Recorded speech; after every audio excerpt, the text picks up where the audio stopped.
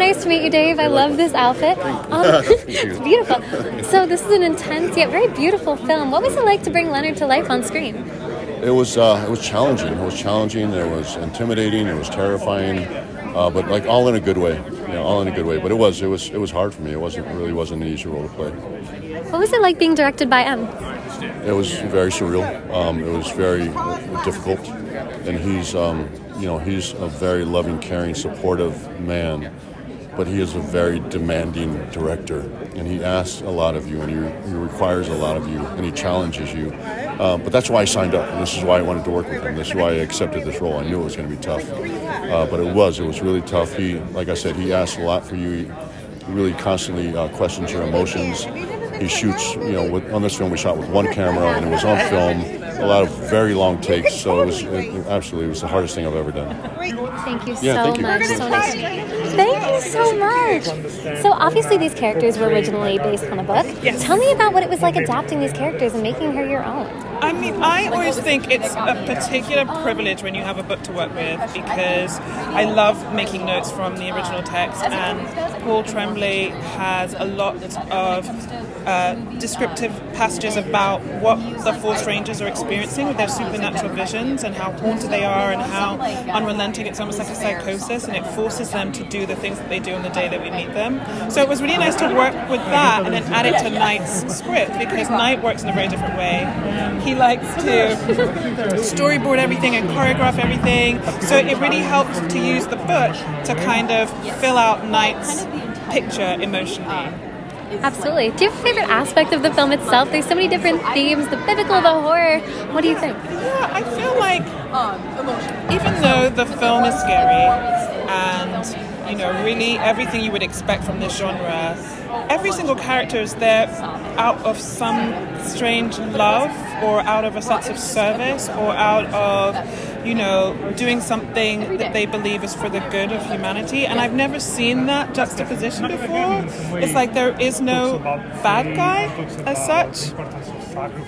Yeah, I mean, depending on what the audience thinks, but I feel like that's how we approached it, is like everybody is convinced of their own belief. And I think that's a really interesting dynamic to play with. Absolutely. Thank you so much. You look so beautiful. I can't get over it. Such a pleasure to meet you. Congratulations. This is amazing. What does it feel like to have a book that you created represented on screen like this? So I have to admit, like right now, my head is just sort of spinning because, this is my first time this is my first book that's ever been made into a movie. So first premiere, the whole thing is just a little bit overwhelming, but in a good way. So yeah, just, so excited, nervous, but nervous in a good way, According to you personally, what were the most crucial aspects of your story that you felt that it was important to be represented on screen? So many of my books, and this book in particular, is rooted by the characters. So to me, I think that's first and foremost, despite there being differences between the book and the movie, that it's clear that the movie really does focus on Andrew and Eric and Wen. So to me, that's probably the most important thing. And from what I can tell, because I haven't seen the movie yet, that's definitely the core of the movie, which is great. Now, you create so much contrast within this book with a love story, a biblical story, a horror film, all those different things. How do you create that contrast within your writing? I don't know. Part of it is like I really started with a small idea, like, a home invasion story. I don't like those. How would I make one that's different or interesting? And I really just sort of spun it out from there. So much of writing is following like your subconscious. I guess the other sort of overriding thing is, I wanted the book to be super scary and intense. I started the book during when President Trump was being elected. And so in my mind, I wanted to write a book that felt like all those anxieties and fears that we felt, on the dawn of Trumplandia. I love it. I love that analogy. And now, final question. One of the things that a lot of people love about your book is just how the ending is a bit ominous. It's up to the viewer. Do you think that people are going to be as satisfied with the ending of the movie without giving too much away? I think... I've read the screenplay, I haven't seen the movie, so I know there's a more definitive answer to the movie, so I'm willing to bet that more people like having sort of that concrete answer. Although, there's a lot of weirdos like me who like the ambiguous ending too, though. I was going to say, what do you prefer? Do you prefer the ambiguous or do you... Yeah, my ending, yeah. I do too. I love the book. Thank you so much. Thanks. I appreciate it. So this is obviously an intense and very sinister film. What's the process like in creating a soundtrack for such an intense film? I would say, so creating this film, it's more than just an intense film, because to the core it is a love story. So it has a lot of dimension, and I think what was most interesting about creating the score is that I was starting kind of with the nightmare and the terror of the whole situation, but then we're going to a biblical story, we're going to a love story, we're going to a character study. So it just unfolded with music that had a lot more layers than just pure terror. How do you go about creating so much contrast in one score? You have to dig deep into your emotions, I guess. Do you have a favorite song or a favorite part of the score that you created? I have a few parts. I like a lot of parts in the beginning, like the breaking in sequence, but I also love the one of the finale where it's the big love scene at the end. So have you seen it all together yet? Yes. What do you think? What's that feeling like? I think it's great. I'm very, very proud to be a part of this. Thank you so much. Thank you. I love your shoes. So pretty. Now, obviously, this is a really scary movie. What was it like to work on it and be on set? It was very fun on set. I had such a good time. They were all so nice, and I feel like they all poured their hearts into this. And it was just such a spectacle. I love that word. Now, was there any really good advice that either Knight or anyone on set really gave to you?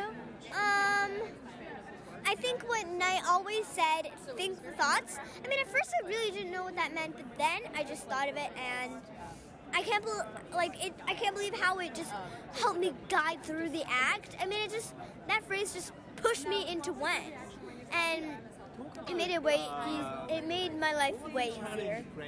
I love it. Now, did you see the whole movie yet? Yeah, it was awesome. So when you work on a scary movie, does it make seeing it less scary? A little, because I know what's really going to happen and there's no violent surprises. I love it. What was your favorite part of working on this? Oh, I loved jumping in the lake. I mean, it was so fun, and we also had races to see who could change and get to the lake faster. It was so fun. I would always end up at the lake last because of my hair. Was it cold in the lake? No, because it was such a hot day, and it just made temperature so normal and so refreshing. Thank you. Hi, how are you? You look so beautiful. You have the best curtain bangs I've ever seen. Thank you. Tell me a little bit about your version of this character and what it's like to bring her on screen. It was so much fun. It was so stressful. Just because so many of the characters are, they have a big job to do. So it's very anxiety inducing. And you feel that even as an actor, you know it's not actually happening. Physiologically, it feels like it is. So yeah, it was just kind of a crazy whirlwind, anxious storm. I can imagine. On set, but off set, it was like the most fun ever because the cast is great. And, yeah. How was Knight as a director? What was that like? Incredible. He's just very like personable and also very funny, which I don't know what I was expecting working with him. I always wanted to work with him, but I think I at first was just like completely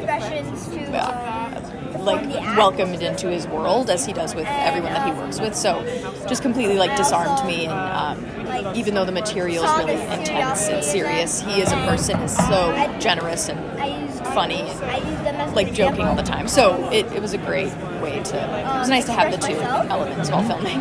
I love it. Now, I heard you mention that you had the opportunity to read the book before filming. Yes. What's so interesting about this book is there's a lot of moments of ambiguity in what these people are going through. Yes. What was it like to play with that creativity and that contrast? Well, sometimes it's helpful when you're filming a movie to have all the answers, and then other times the opposite is true too, because it leaves room for a lot of imagination throughout. So there would be moments on set where I might be asking myself, what does this mean exactly? And then kind of like each day have to figure that out for myself. So it kind of made the whole process like even more creative than movies usually are, if that makes sense. But yeah, the ambiguity of it like just made a lot of room for